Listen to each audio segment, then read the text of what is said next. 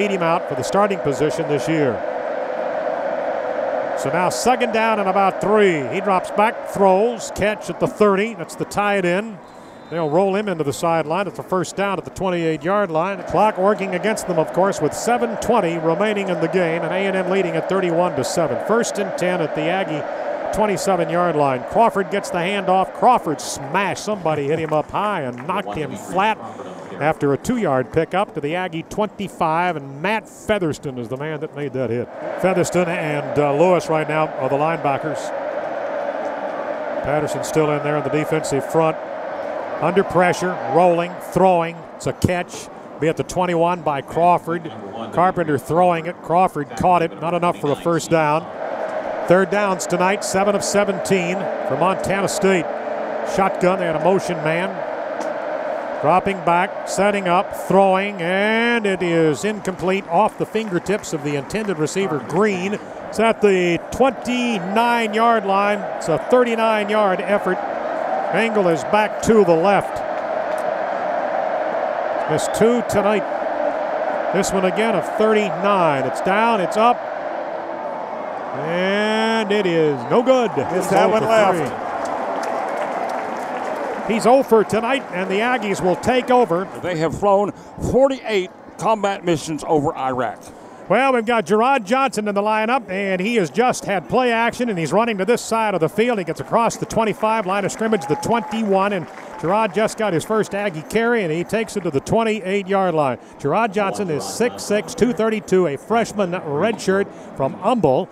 The Houston Touchdown Club Offensive Player of the Year, his senior year. He passed for 1,500-plus yards as a high school senior and rushed for 613. So he's seeing action for the very first time. He saw a little playing time, primarily as a practice player for the basketball team last year. Here's second down and a couple, and he's just handed off. And as that's carry will be Keandra Smith. So Keandra's in the lineup for the first time. 5'9", 199. Sophomore squadsman Tyler Lee played in 8 games last year. Redshirt in 05. Third down, 7. 25-yard line, 4:35 left. The Aggies leading at 31-7. He's going to throw. Has time. Dumps it off here. Incomplete off the fingertips of the intended receiver, Schenkel, at the 30-yard line. There's Brantley last time out. He tried to run for a first down. You think they'll do it again? 4 for 42 is his average tonight. Stand at the 10. Line of scrimmage is the 25. They punts away. They got kind of close to that one. It's coming off to this side of the field and going to get an Aggie roll. Inside the 25, inside the 20, now to about the 18-yard line. All right, here we go. Montana State's got the ball first down and 10 at their 18-yard line after the punt of 57 by Brantley. On the ground they go to Crawford. Crawford breaks it out across the 20 to the 21-yard line. Opening their season. They're here next week at 2:30. Crawford again gets the handoff. To the line of scrimmage he goes. Late hit. Nope, no flag. Close. And Crawford is down at the 21-yard line. That'll bring up a third down and still about 7 or so. Now they've done a great job with their third down conversions that keep drive alive, and that's why you get so many plays. Yeah, Crawford on a draw. He ran into a couple of guys, may have been his own blockers. He was trying the middle, and he's dropped back inside the 20 at the 19-yard line. And Jordan Peterson is at the Aggie 41-yard line. Montana State has kicked 6 times tonight, 38-5. Brantley has kicked 5 times and a 45-2. Went for it on one play. And came up a little shy by an ankle tackle. Now from the 6-yard line. Takes the snap, it's low, punts away. Off the side of his foot, and it hits and goes out of bounds. Ooh, bad kick. Inside the Montana State side of the 50. This will give Gerard Johnson another series of downs. McGee, by the way, tonight throws 20 times, completes 10, and Gerard runs the options. Coming this side, Keandra turns the corner. He's at the 40. He's inside the 40. He's to the 37-yard line. A pickup of about 8. Okay. Smith now just got his 3rd carry, and he's up around 12. Gerard in the shotgun, pumps, now he runs, cuts back to his left, 35, cuts back to his left, back to his right, now at the 20, he's at the 15, he's at the 14-yard line. Oh, my. And he is a load. He is 6'6", 232 pounds. I formation behind him. Two tights, flanker right. Line of scrimmage, the 16. The option, there goes the pitch. Keondra's got it, stops. Now he gets back to the line, maybe lost a yard. Back to the 17, maybe the 18-yard line. Here's the second down and about 11. The ball on the Montana State 17 with 1:33 to go, and the Aggies up 31-7. Here is a throw out into the flats and trying to lead the receiver. We'll let that man uncover, and that's Cornell Tarrant. Kansas State, 5:26 to go on the third, is leading Auburn 13-6. We'll have the scoreboard on the post game. Third down and about 11 after the Aggie timeout. Shotgun Johnson, two wides each side, has his snap. Keandra Smith was there to block. He's going to throw end zone, and that's a touchdown! Terrence McCoy just caught it. Well, this is a great job by McCoy, and this is a great job by Gerard Johnson, but Montana State came with a blitz, and the offensive line a magnificent job of picking it up and giving Johnson time to deliver this ball. Just a good offensive effort there for the touchdown. 37-7. Gerard. His first completion is a touchdown. He's 1 for 3 and 17 yards. Here's Zamansky, and the point after is good. 1:20 remaining, and the Aggies now lead it 38-7. Now the Aggies kicking off again. All 12th man kickoff team.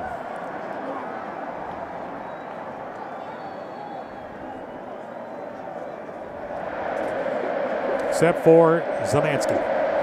Boy, Zamansky has done a great job on his kickoffs tonight. Yes, he has. Good weapon. Well, he's been perfect on field goals and extra points, too. Here's his kick. And this one's about 2 yards deep. They're going to return it to the 10, to the 15, to the 20. Breaks out, across the 30. Being chased by Zamansky. Slowing up. Broke a tackle. He's at the 35-yard line. Almost got ankle tackle back around midfield. Carries that one to the 36 or 34-yard line.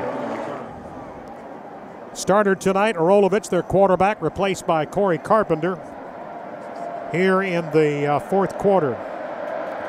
Carpenter has his snap, drops back, throws a screen. Crawford to the left side at the 30, across the 30 to the 28-yard line. Shy of a first down by about 4, got about 6 there. Stephen Hodge on the stop. Former students. Visit AggieNetwork.com to learn how. Second down and about 3. And now they will throw, and there's a flag down. Ball was caught at about the 23-yard line. That'd be a first down. The meaning of the flag went all the way down to around the 12-yard line. A late flag. I can't figure this one out. Illegal receiver downfield. Okay. Clock stopped at 29 seconds. And there's the snap. Carpenter rolls right, throws the ball, and it is a catch for a first down at the 19-yard line. And still working the ball. The offense for the Bobcats. Shotgun. Throws from the 26, and it's intercepted. That's Texas A&M coming back this way at the 10, at the 20. At Marquise Carpenter at the 21, 25, 30. Broke a tackle, got a man helping him. And across the 30, about the 33-yard line. And time has run out, and the game is over. Fitting in for this ball game. The ball thrown behind the receiver. Marquise Carpenter picks it up, returns it out to about the 35-yard line, where time runs out, and the Aggies win it 38-7.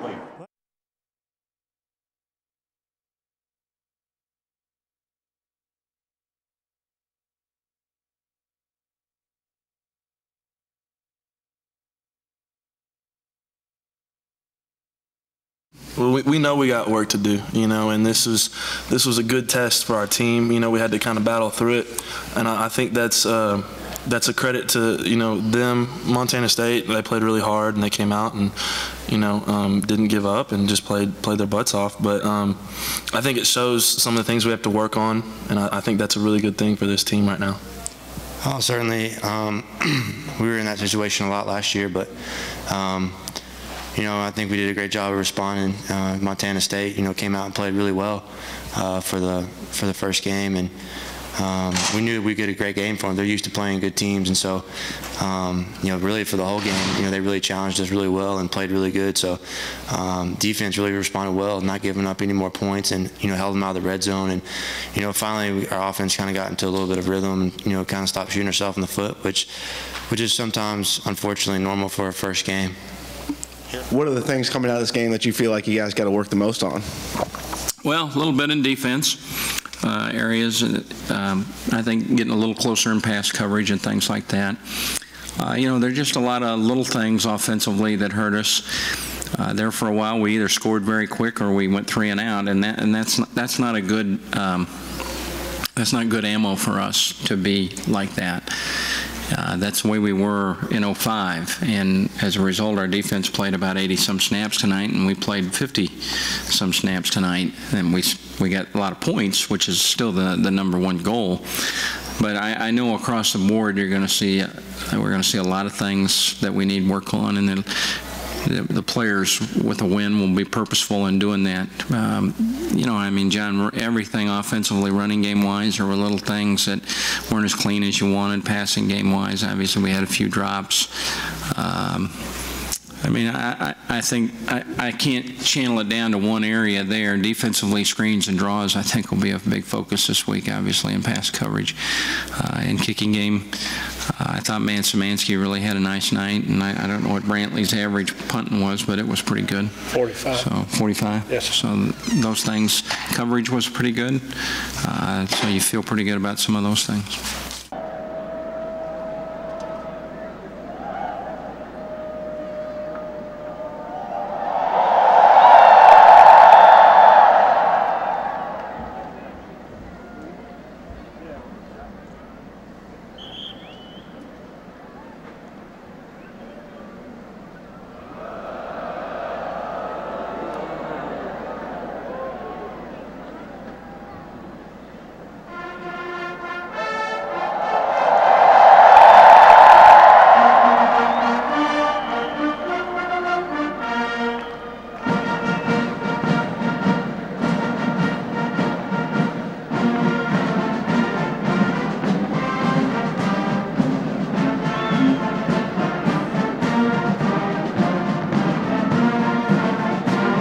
Fighting Texas Aggie band steps out into the 2007 football season in a spread band formation chevron. From the 50-yard line, the band executes countermarch movements and splits, moving north and south. The music is their signature march, the Noble Men of Kyle.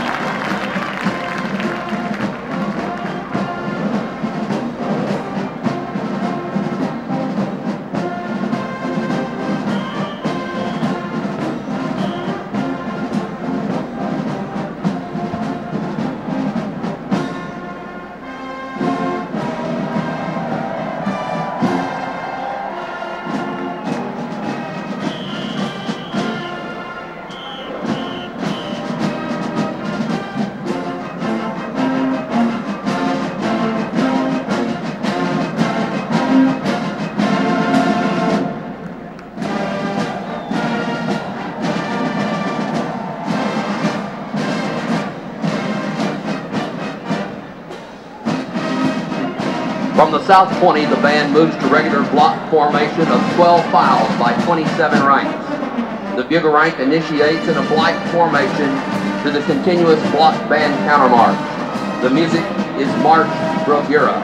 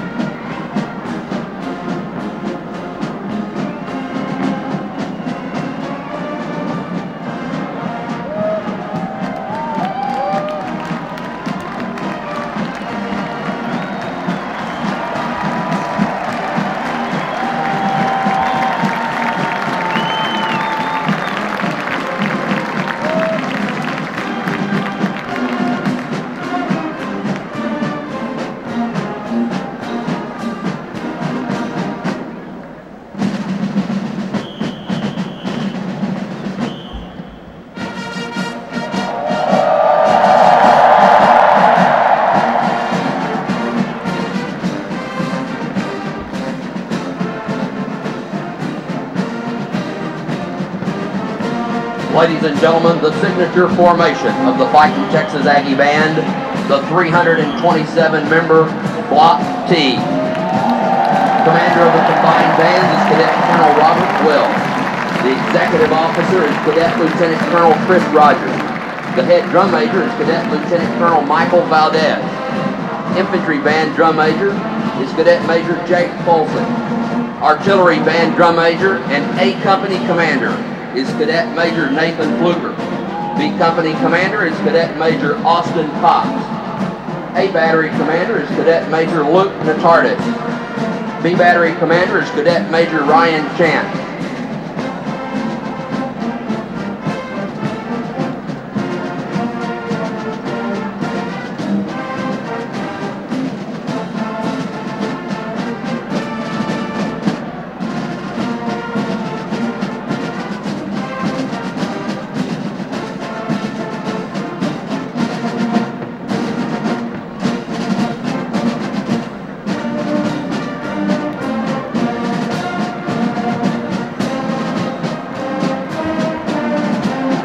Ladies and gentlemen, before you on the playing field is the pulse of the spirit of Aggieland, the 2007-2008, the Fighting Texas Aggies Band.